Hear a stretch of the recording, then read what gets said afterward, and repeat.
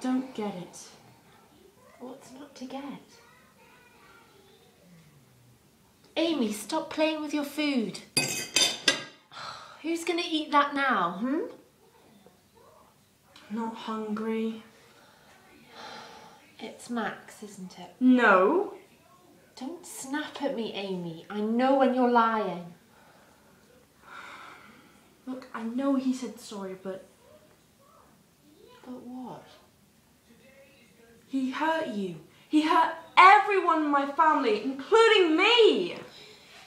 That wasn't him, that was John. But he sent the letter. It was his fault. He didn't do it deliberately.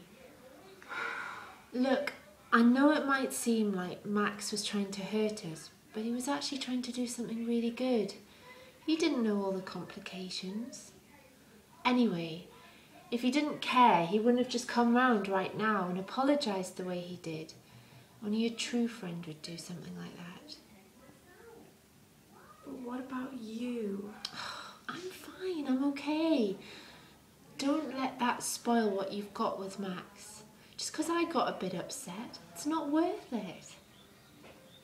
What should I do then? You need to find him and you need to apologise. I'm sure they'll appreciate that. Okay, but as long as you're alright. Look, of course I am. I always am. Apart from being a stress bag every single day. What?